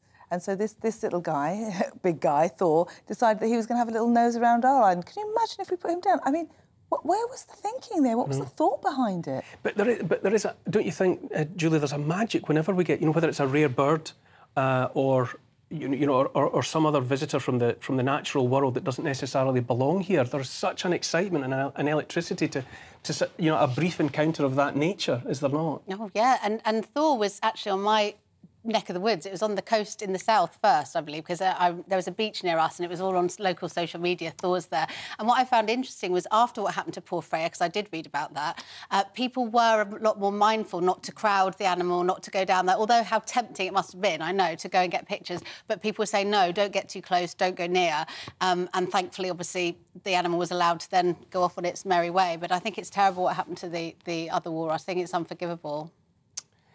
Dan, where is Tor now, so far as we can tell, or has he disappeared once and for all? That's probably the million-dollar question, isn't it? We'd love to know. We've only been tracking him through sightings being reported to us and using photos of markings on his body to determine that this is definitely the same walrus. So that, you know, there's no actual tracker on the animal. We haven't got a satellite tracking device on him or anything, so we don't know where he is at the moment. But from his latest movements coming up from the English Channel, where he'd been previously, where you'd seen him down at Southampton or heard about him down in Southampton before Christmas, you know, he's making a definite movement back north now. And this is what we really hope for these animals, is that they do make these long journeys. They do need the stop-offs in between to recover their energy, to feed up, put weight back on, and that's why it's been really important to us in getting messaging out there whenever he does turn up and wherever he does turn up, that it's really key to avoid disturbing him as much as we possibly can, because any disturbance, especially repeated disturbances where he's been woken up, being forced to go in the water because he doesn't feel comfortable being there, for instance, it's going to impact on his ability to survive and his ability to make it back to the Arctic. So, you know, we've been really, really grateful, you know, hugely grateful to the authorities, the police and other organisations who have been working with us, and also the public, who by and large have been massively supportive, followed the advice. There's only been one or two very small exceptions where we've had to ask people to you know, not try to get really close up for photos, for instance. And we're giving him the best possible chance at getting back to the Arctic under his own steam. Dan Jarvis from the British Divers Marine Life Rescue Association, thank you so much. A wonderful story, heartwarming stuff. Please, if you do find out what's happened to Tor, will you come back and let us know? Absolutely, yeah, thank you. Thank you. After the break, nutritionist Juliette Kello will be here to tell us that even if we overindulged over Christmas, we don't need to completely cut out our favourite food and drink. Sounds like advice I can get on board with. See you in 2 minutes.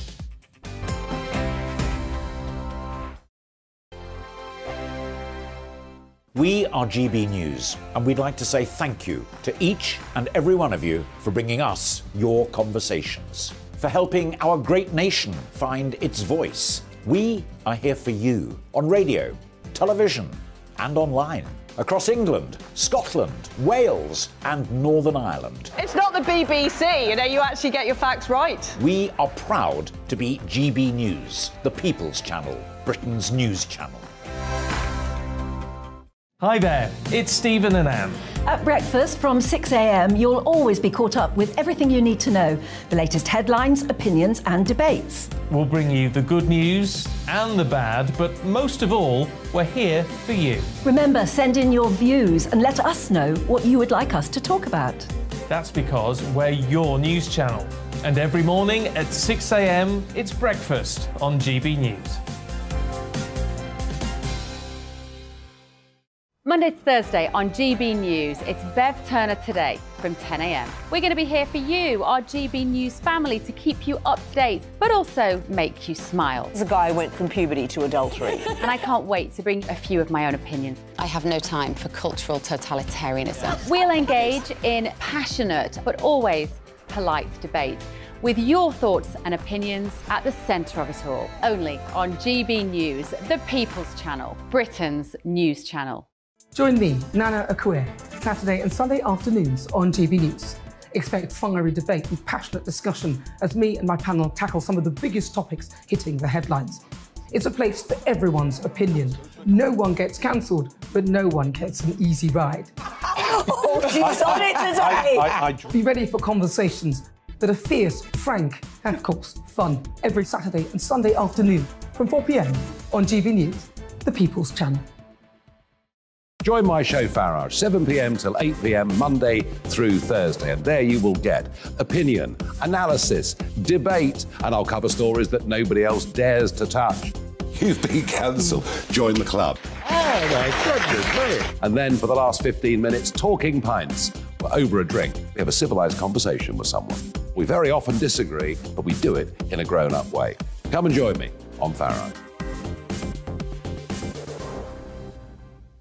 We are GB News, the People's Channel. And right across the United Kingdom. You can find us on Sky Channel 512. Virgin Media Channel 604. Freesat Channel 216. Freeview Channel 236. And YouView Channel 236. You can also take us with you on DAB Plus Radio. With the GB News app and at the website gbnews.uk. We're absolutely everywhere. Come join us on GB News, the People's Channel, Britain's news channel.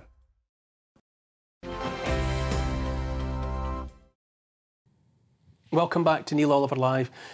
Now, it's that time of year again when many people consider their physical condition and appearance and vow to make changes.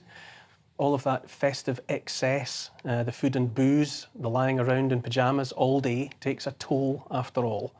My next guest, nutritionist Juliet Kello, joins me to consider what might be done in January to lay the foundations for a healthier year. Good evening, Juliet. Thank you for joining us. Good evening. Thanks ever so much for having me. Lovely to be here. Good, good. Now, what's to be done, Juliet, to turn us into beautiful, healthy people, even if we weren't before Christmas?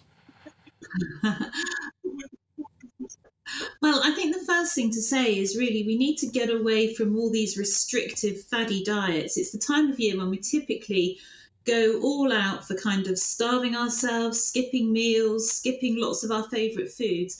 And we really need to be moving away from that and start to think about eating, not just for our waistlines, but actually, more importantly, eating for our overall health. And it's an interesting one because there was some research that came out earlier in the week, which was showing when it comes to New Year's resolutions, we're still prioritising weight loss. Nearly half of the people of over 2,000 that were surveyed said weight loss was their absolute priority above other aspects of their health, so whether that's their mental well-being, whether it's their heart health with blood cholesterol and blood pressure, whether it's even their immune system, particularly at this time of year when we know that there are so many problems with coughs and colds and nasty bugs doing the rounds. So we really need to start changing the narrative and start thinking about eating for our general health rather than just our waistlines. And actually the two go hand in hand. We found also from the research that there was lots of restrictive behaviour going on. So people were planning on cutting out a lot of foods that they considered to be unhealthy. So typically things like burgers, things like pizza, for example. But actually from a nutrition point of view, people were also planning on cutting out foods which actually have some really great nutrients in them. So cheese was an example here. We found that 1 in 3 people were planning on cutting out cheese because they thought it was unhealthy. With my nutrition head on, actually cheese is packed with protein for our muscles, it's got calcium and phosphorus for our bones, it's got vitamin B12 for our nervous system. So really it's about getting the balance right, not restricting our diet, and really moving towards eating more of the foods which are really great for us, rather than cutting other foods out of our diet and restricting. But Julia, it is true to say, isn't it, that we are an increasingly unhealthy, overweight, depressed population. Why is that? You know, social media, I've noticed recently, is full of images of the 1970s beach scenes where you cannot find a single overweight person, you know, in a beach scene of hundreds, if not thousands of people. Where did it all go wrong during the course of my lifetime? Yeah, it's a very, very good question, actually. What we do know is that our lifestyles have become far less active, so we don't have the general activity. And this isn't just necessarily about going to the gym. We tend to move less. We sit behind desks more often. Our leisure time, a lot of the time, is sitting down. And particularly, we've had this, haven't we, for the last 2 or 3 years through various lockdowns. And also our eating habits have changed quite dramatically. We've moved away a lot of the time from cooking. We're relying far more on processed foods which are very high in fat, high in sugar, high in salt. So I think what I want to do is to try and encourage everyone to move away from this kind of like, let's constantly focus on what we should be restricting from our diet, and instead start moving towards the foods that we should be encouraging people to eat more of. And this is a lovely message for New Year. Quite often in New Year, it's all about cutting out. This is about adding into our diet. So adding in things like fruit and vegetables, adding in things like the plant-based protein. So that would be things like your beans, your lentils, your chickpeas, things like nuts and seeds, adding more whole grains into our diet as well. So swapping the kind of like the white bread, pasta and rice for the whole grain varieties to add fibre to our diet. And that really forms the basis for a really great healthy diet. And also cooking more as well. So we have lost the skill of cooking in many instances. We need to get back to cooking because it gives us control. We can add more of those lovely foods in and cut down on sugar and salt too. Bear with me, Juliet. Tonya, you're a chef. You're also, you know, someone who's very invested in general health and well-being. Why do you think we have metamorphosed during the course of my lifetime from a predominantly slim population to a predominantly overweight population? What's going on? Well, I've just got to add that we are together in this because I'm a nutritionist as well. And one of the things that has changed is processed food and bad foods that are being sold as being good foods, and when they are really terrible for us. You know, you have these packets as low fat, but it's full of sugar. And we're being conned as a society. Unfortunately, we're not being educated properly on how to eat. And we should be eating a lot more protein than we're eating. All we're doing is eating carbohydrates. We're only going to damage us if we're eating a predominance of carbohydrates and not enough protein in our diet. Julie, do you consider yourself to have a good diet? I mean, I'm very mindful of the fact that diet really means a lifestyle. It's not really necessarily just about what you eat. But, you know, do you consider that you have a responsible approach to what you put into your body? Yeah, I do now. I didn't. That's the thing. And I agree with what Juliet is saying, is that we need to sort of get away from saying what's bad, what's good, and thinking that the 31st of December means at midnight we have to do something else. I think it is a lifestyle, and it needs to be out enjoying what you eat and cooking and enjoying what you put in and seeing it as a nurturing thing, eating, not just simply for fuel or for overeating. So yeah, it took me a while though. I was in my 20s. I ate terribly, like most young people do. But now I think I see it as sort of looking after yourself to eat well, and I think that's important. Tonya, I can't let this opportunity pass without bringing up the fact that you were Miss South East Britain natural bodybuilder in 1997. 100 years ago. Talk about nutrition. I know. I think we have some pictures. We have the proof. So that I must admit, this was an extreme kind of nutrition to get that lean. I was a natural. It was a natural bodybuilder. There's no drugs involved, and I was Miss South East Britain. Yes. A long time ago, that was quite... You had to be really on your diet then, because the whole thing is you're trying to build muscle and stay lean, which is the ideal. But for competitive levels there, when you're going to get on stage in a bikini... Amazing. Oh, my God. It is a little bit further than what your normal person needs to do to be healthy. That's the truth of it. Juliet, you're still there, I hope. I am. My eldest son is very much about going to the gym at the moment, and my youngest son actually is following in his footsteps. And I didn't know quite what to make of the move. It was 2 or 3 years ago now, but as Tanya's saying, I'm sold on it now because he is so attentive about his overall well-being. He pays a lot of attention to food. And not in any kind of unhealthy, faddy way. He just knows where proteins are. He knows where carbohydrates are. He knows, to prioritise cooked food against, processed food and all the rest of it. So I think there is something to be said for what is definitely a fashion at the moment for paying that kind of attention to the way we look. Yes, absolutely. I mean, protein is such an important nutrient for maintaining our muscle. And actually, the other thing is, as we get a bit older, certainly we start to lose muscle in our 40s. Now, what we need to do is really be doing the exercise and the activity to maintain our muscle strength, but supporting that with a really great diet. And I think we do have in this society, we've got this feeling, particularly that if you're going to the gym, if you are exercising, you have to have protein shakes, you have to have protein powders, when in actual fact we can get more than enough protein, plenty, by eating sensibly, by eating a healthy, balanced diet. And we can go for the plant proteins, as I mentioned earlier, so things like your pulses, your nuts and your seeds have a good amount of protein. We can still enjoy lean meats and chicken. We can enjoy eggs if we want to. We can enjoy the low-fat dairy products, which literally just have the fat taken out but have everything else. So, for example, one great example would be to have a low-fat Eat Lean cheese, which has all of the protein, all of the calcium, all of the vitamins in, which would have the regular cheese. But you get that protein without the actual saturated fat, which we know isn't great for our heart. I think we've got to be really careful not to demonise good fats, because I think even fats in cheeses are good fats. And as we get older, as you said, as you get to over 40, you try to start to atrophy muscle, and as you get older, you get sarcopenia. But the reality is that you have to have more protein, and plant-based proteins are all well and good, but we don't absorb them as well. And as we get older, we don't absorb protein as well anyway. So I think good lean meats and eggs are the best food in the world. I mean, we should just be eating more of them. What's wrong with fatty meat, though? I keep on hearing, when that aspect of keto, for example, with this, paying attention to consuming quite a lot of fat. Fat's had a bad rap, hasn't it? Animal fat. At home, we cook with lard, for example, rather than vegetable oils or seed oils or any of that. I think fat as well as what's all this lean meat stuff? What about fatty meat? We do have to be careful with the saturated fat, though, because we do know that saturated fat does increase our cholesterol levels if we're having it in great quantities. And obviously, high cholesterol is then a risk factor for our heart health. So we do really need to be. Yeah, but you don't get cholesterol from what you eat, do you? Well, you do sometimes. But I mean, seed actually.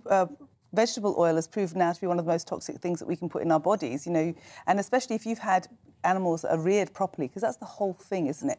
How the animal has lived. Humanely reared, for example, wild boar fat is just as good for you as salmon fat. So, there's so much confusion. I do understand people get very, very confused, but I don't think the alternative is to go for something that's been processed. I think it needs to be something that you've cooked from home and you've bought the best meat and animal products that you can afford. That's the message. I'm running out of time again. Juliet Kello, nutritionist, thank you so much. It's a fascinating subject about which I freely admit I could get quite obsessive, but thanks for your contribution this evening.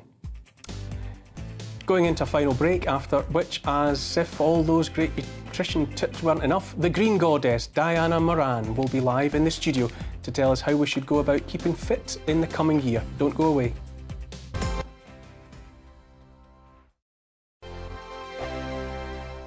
Monday to Thursday nights on GB News. At 6, it's Dubes & Co. 7 o'clock, Farage. At 8, join Mark Stein. And at 9, Dan Wootton Tonight, followed by Headliners. On TV, radio and online. This is GB News.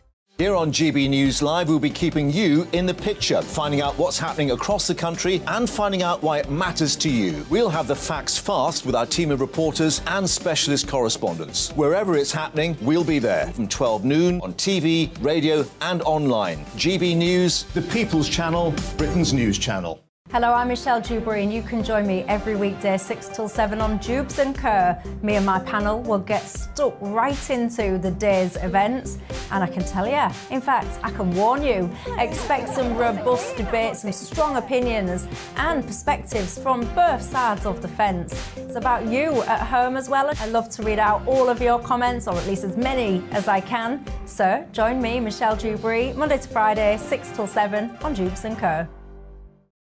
We are GB News, the People's Channel. Why not take us home with you by visiting the GB News shop at gbnews.store. You'll find all the official merchandise, a really good present actually for yourself, your friends or your family. We ship across the UK mainland at no extra cost. GB News, the People's Channel. I'm Mark White. As GB News Home and Security Editor, I cover those key issues that are so important to you. Our authorities, our communities doing all they can to combat violent crime. With the public services under unbearable strain, why are we still failing to control our borders? Defence, the first priority of any government, has been continually hollowed out. Can we trust our politicians to protect the armed forces? Join me, Mark White, on GB News. We are GB News, right across the nation. You can get us on television, on radio, on digital. We're absolutely everywhere. Amazing! You see, amazing! You remind me of me in the European Parliament. But here's the most important bit. We are not part of the mainstream establishment. We think and speak just like you do. We are the People's Channel. Magnificent. That's really, really thoughtful. Come and join us on GB News, the People's News Channel.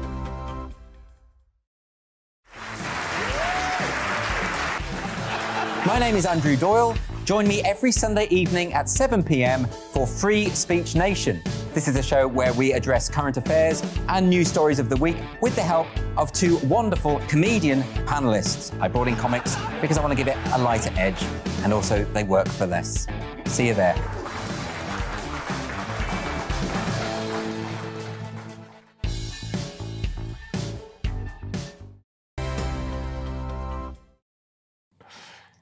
Welcome back. Now, it seems to me that we live in a world, well, here in this country, divided between those who live by the gym, by diet, by all manner of focus on the body beautiful, and those who are eating, drinking and salad dodging their way towards early oblivion.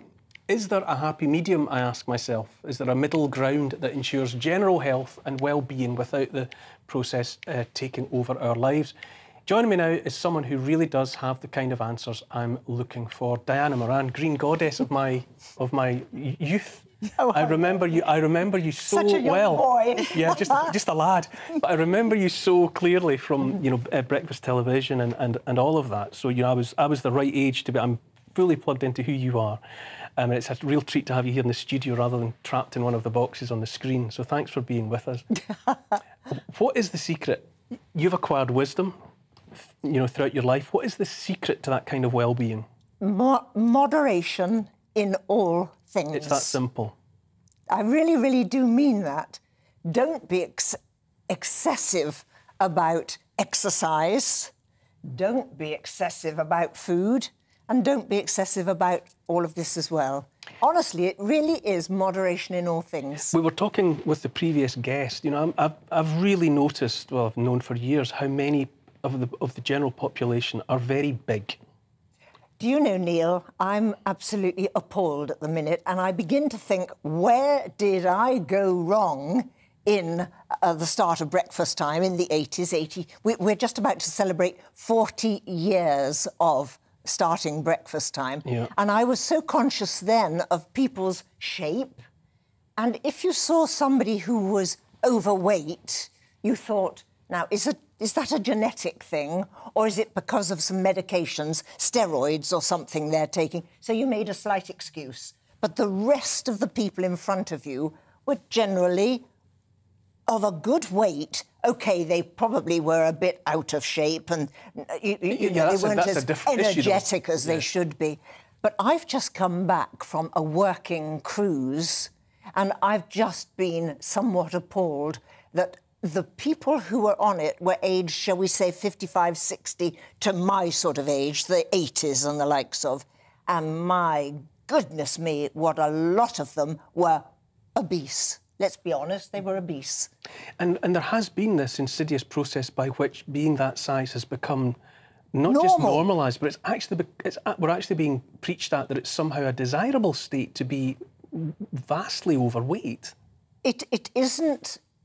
All those years ago, and I'm sure you girls were the same, when you were younger, you would look and you would see sort of, how am I doing? And if you had put a bit of excess weight on, then you'd make certain that you changed your eating habit a little bit or got a bit more exercise and the likes of.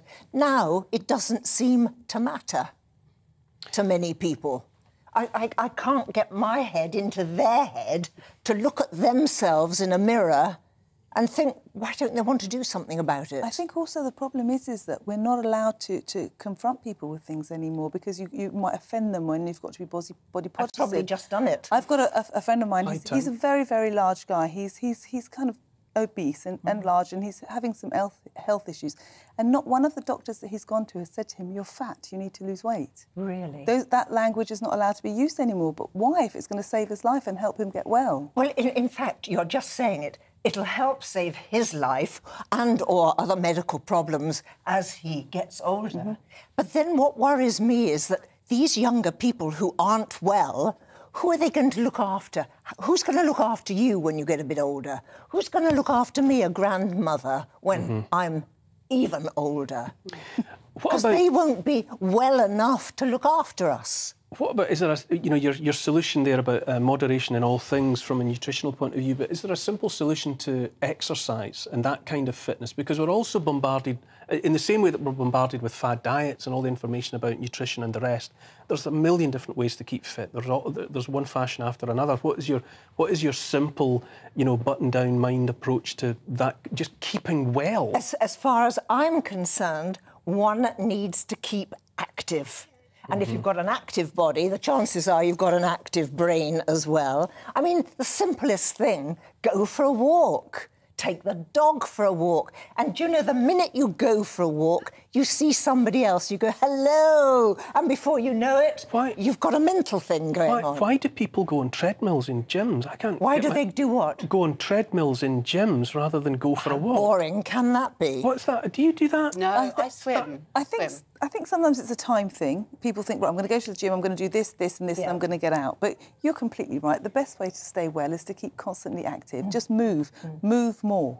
And that in itself, which people stopped moving, they stopped walking places. Everyone gets buses and cabs and Ubers and whatever, and they don't walk enough. But this is what I feel. I was brought up in the country. I'm from Somerset, born and bred, my dear.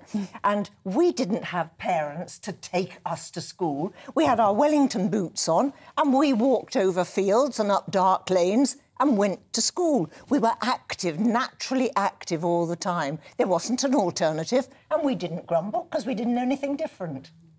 But it's so... It's as though it's something that we've taught ourselves, that we've educated ourselves out of. I mean, I read all the time about sitting being the new smoking. That we've developed these sedentary lifestyles, and so many people. You sit. I do it too. I sit and write. I sit looking at a screen, and I've become aware that I've been sitting down sometimes for 3 and 4 hours at a stretch. Well, then that's your first mistake. OK to sit down and get intrigued with something on the telly or some music. I'm talking about working. But get up every now and again. What about a standing desk? Is there any virtue in that? I've got a standing desk. And does it work for you? It certainly does. If I'm writing books, and I do write books, and I'm there for ages and ages, moving from one foot to another, standing there with the computer at a good height, not down there somewhere, I find that wonderful. Looking into the garden, talking to the cat, all that. Does it change your thought process? Does it change the way that you... Yes, it does. And the sun shines, and suddenly the writing becomes a bit easier again than stuck there. Julie, it's ironic, isn't it, that we've developed so much about, we know so much, or there's so much information about diet and so much information about exercise, and yet we're all eating the wrong things and we're not taking enough exercise. Exactly. It's counterintuitive. I think also technology. People have Fitbits now. Have you noticed? I go swimming and I notice people stand at the side for 10 minutes doing this and then they get out and you think, well, you've just been looking at that and you haven't been swimming. Why not just get in the pool and swim or go to the walk and swim? You don't have to look at this telling you, because you spend most of your time prodding it than doing, you know... It feels like we've got too much information, too much knowledge, too many choices, and everyone's just kind of trapped in an uncertainty about what to do, so they just have something else to eat. And also that sort of uncomfortable and unpleasant having to do that. Why not just get out in the garden? Why not join a football club or a tennis club or something? Be active with other people and get that enjoyment, not sort of, oh, I've got to do this jog and, you know, how's my pulse rate? Yeah. Oh. Diana Moran, it's been absolutely lovely to meet you in person, and what I love most of all is common sense, and you radiate, above all else, absolute common sense about all of the subjects that you're interested in and that I'm interested in as well. I do have a website of common sense. It's called keepfitandcarryon.com. Excellent. Common sense. Everyone go there. That's all from me on Neil Oliver Live tonight. My thanks, as always, to my brilliant panel, Julie Cook and Tonya Buxton, and to Diana Moran, Green Goddess. Always. Next up, it's the brilliant Mark Dolan tonight. Thanks for watching, and I'll see you next week. Looking ahead to tomorrow's weather, and there will be a mixture of bright or sunny spells, scattered heavy showers and strong winds across the UK. Let's take a look at the details. A windy morning for northern Scotland with gales in the west, scattered showers to the north and west, with drier conditions and sunnier skies to the east, highs of 7 Celsius. For Northern Ireland, a dry but windy morning with sunny spells, but showers arriving from the west later in the day. Afternoon highs of around 6 Celsius. Northern England will likely turn increasingly showery through Sunday morning with a fresh southwesterly breeze and temperatures climbing towards afternoon highs of 7 Celsius. It will be an inclement day for North Wales, with the showers merging into